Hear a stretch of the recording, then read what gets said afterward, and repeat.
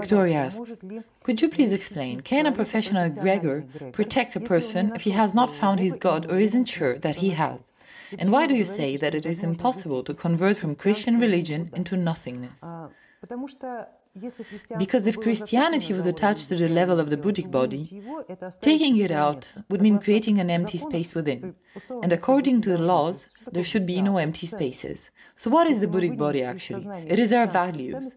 If we take Christian values out of the consciousness, some other ones must be formed there. And values always belong to a certain culture. I emphasize the word culture.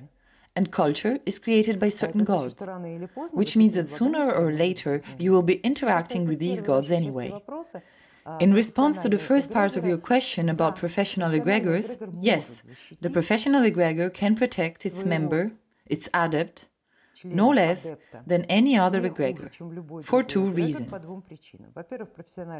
Firstly, the professional egregor in fact values professionals and does value them as individuals, not as a mass, which makes one's personal growth so much easier. Secondly, the professional and bloodline egregors are the two egregorial layers that have the ability to communicate with the gods, bypassing any egregorial systems, meaning they have that right.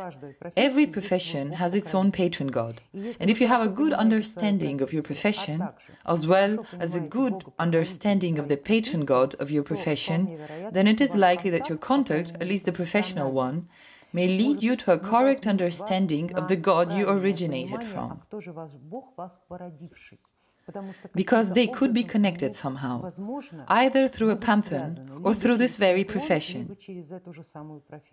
Since a person will never get into a profession if he has no profound predisposition for it.